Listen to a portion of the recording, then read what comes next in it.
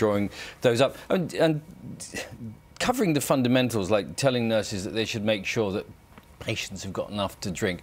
It's pretty obvious, isn't it? It's almost, some might say, it's patronising to tell nurses that... I'm just looking at it now as you handed it to me, and sort of number one, treat people as individuals, uphold their dignity, treat people with kindness, respect and compassion. And once again, you sort of assume that that would be done. But this is necessary, do you think, after what we've seen and under... A copy of this at every patient's bedside? Well, that's a very good suggestion. That would be very expensive. Otherwise, how you know, that would surely help to maintain standards, wouldn't it? I actually think the best way to approach this is for individual nurses and midwives to demonstrate to us that they're very pleased with this. We've consulted out of all these investigations into some appalling things that did happen was about raising concerns, wasn't it? And how are you going to make sure that that does happen, and actually that nurses, midwives are protected if they want to do that and need... The responsibility to blow the whistle. But the difficulties we find in the health service and in many other organisations, whistleblowers really suffer for it later. Another thing, before you go, I'm interested in the professional duty to take action in an emergency. So what does that mean, sort of in practical terms? If somebody's taken ill on a plane, or what does it mean? Without putting yourself at risk at the same time. Of course, yes. Thank you very much for coming to our show. Thank you very much indeed. It is 7:47. You're watching Breakfast on BBC News. Our main... It's been very, very windy night and a windy morning. In fact, the Severn Bridge, the Dartford crossing, both closed because of bad weather. Lots of problems elsewhere. A powerful financial regulator has pledged to change the way that banks transfer money. Steph is going to explain how and why. Yes, morning to you both. See you later. Thank you very much. Still to come on Breakfast this morning, she's the... Yes, and if you want to get in touch with us about the windy weather, Carol's been telling us that there's a... Well, it was quite windy. It was blustery last night, wasn't it? More than blustery. Was it? Oh, the roof was rattling where I was. Anyway, if you've got any pictures of stuff happening where you are, do send them in to us. Right now, though, let's get the news, the travel and the weather. Wherever you happen to be, we'll be back here at 8. Oh, blustery, much more than blustery. Was it? Oh, yeah. But gales. Gales and stuff. Good morning. It is Tuesday, the 31st of... Chatting to Charlie about his most recent collection of poems as well. And before 9, we'll also be joined by the self-styled saviour of the High Street, Mary Portas. It's been a very wild and windy night and morning. Carol has more details.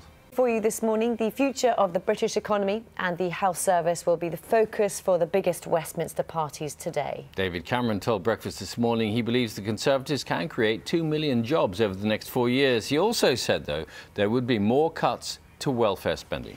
Labour will promise to cut business rates if elected, while the Liberal Democrats say they'll increase spending on mental health care in England. Our political correspondent Ross Hawkins reports. Q has announced it's to close a number of stores. Steph is here. Q has announced it's to close a number of stores. Steph is here.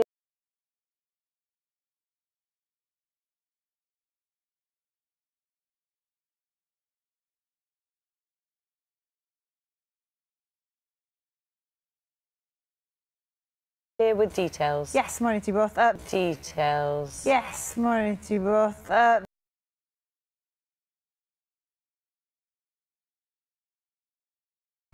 A court in Malaysia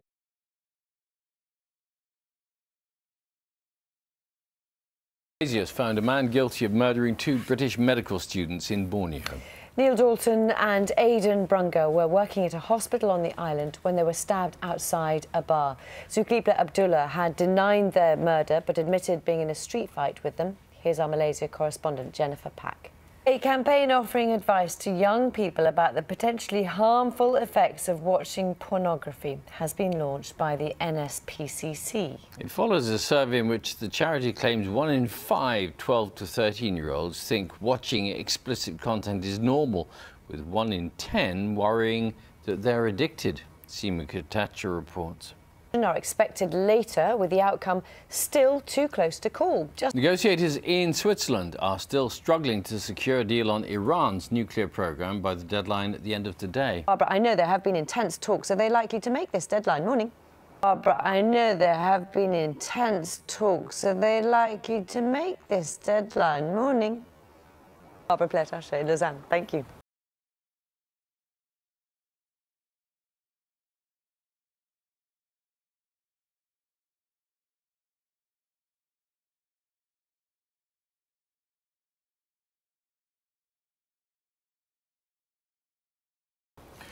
Investigators say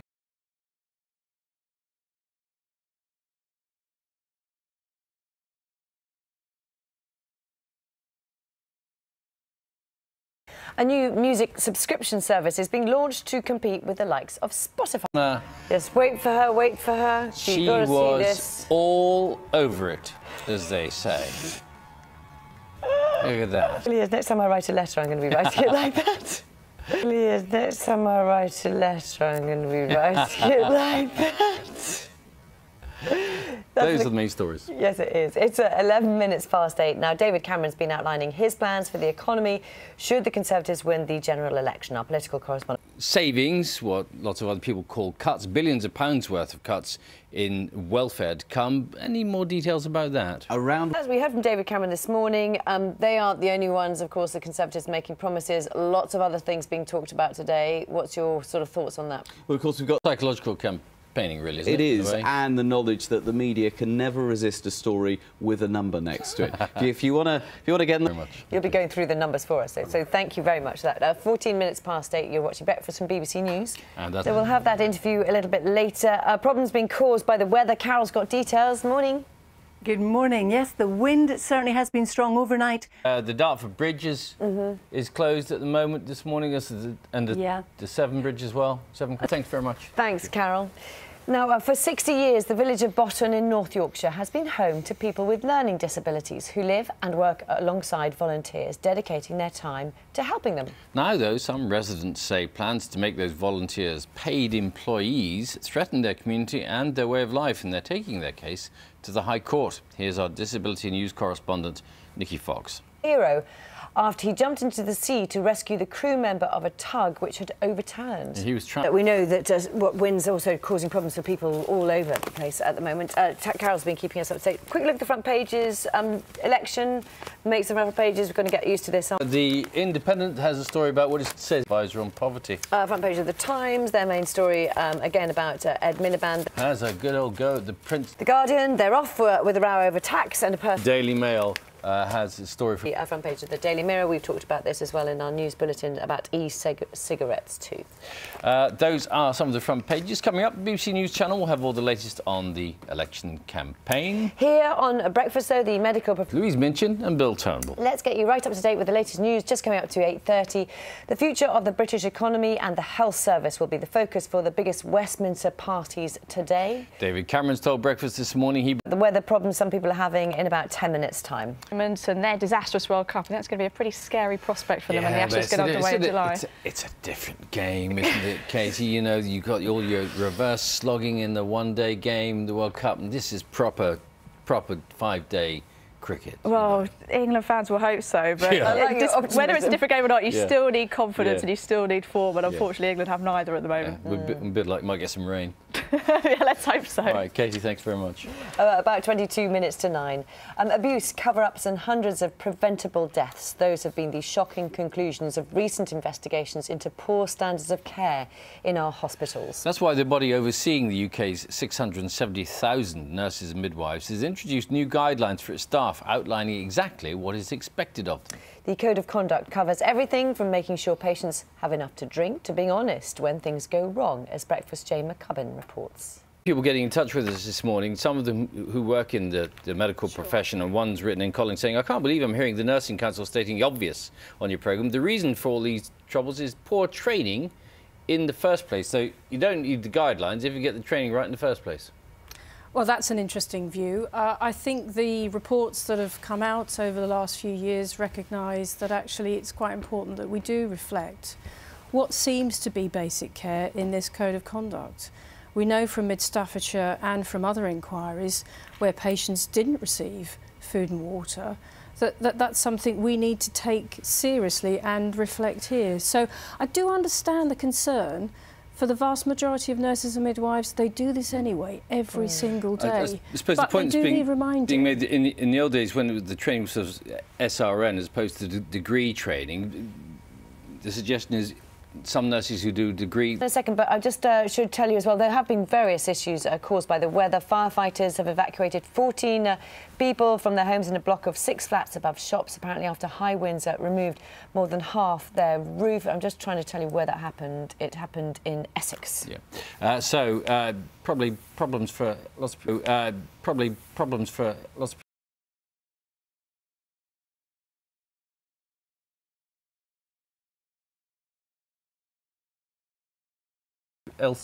But lots of other people elsewhere is what he's trying to say. I've obviously got the wind in my throat as well. Morning. Thank you. Thank you. So I mean, that's from your history now, but your book is about life and how it started and tough things as well. Was it difficult to sort of put this down on paper? And snapshots. It's really easy to read as well, which is nice. Because it's not and then I did this and then I did that. It's just sort of little episodes, as you say. But it's funny how memory works, because I thought, gosh, she's got a really vivid memory of all this stuff. And then I thought, hack into memory and build up around it. Clear from the book and subsequent events in your life as well, which we may come to. You looked after your brother, and you were incredibly close and are incredibly close to him as a result of that. Which you had to be, I guess, didn't you? Because you were left looking after him. Well, yeah. You think that built up a strength inside you which made you what you are today? I mean, you're on the board of Harvey Nichols by the age of 30. I'm thinking, I've got to work harder than anyone else because I have nothing. Or a girl. And likewise, my home became that eventually when I married. But you couldn't go, or you didn't, you chose not to in the end. Welcome back. For decades, North Korea has been one of the world's most secretive societies, a dictatorship where those who question the state are brutally punished and access is strictly controlled. Few outsiders have been able to experience the realities of life in the communist state. Our next guest, though, was determined to show the world what it's really like. Working undercover with a missionary group, American author Suki Kim spent nearly a year teaching the sons of North Korea's elite at a university in Pyongyang. She's here with us now. Morning to you.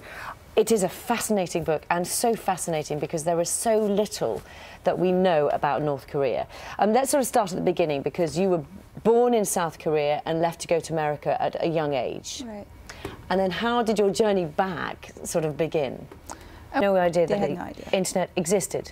So you were teaching a privileged group. How much were you able to find out and witness of what was going on generally? Sense these young men that there could be another life in North Korea, apart from the system that they're living in now, the films? Yeah, and they were obviously amazed. You know, they'd never seen anything other than March of Penguins and Lion King are the only 2 movies. Do you get any sense of what's happening there now?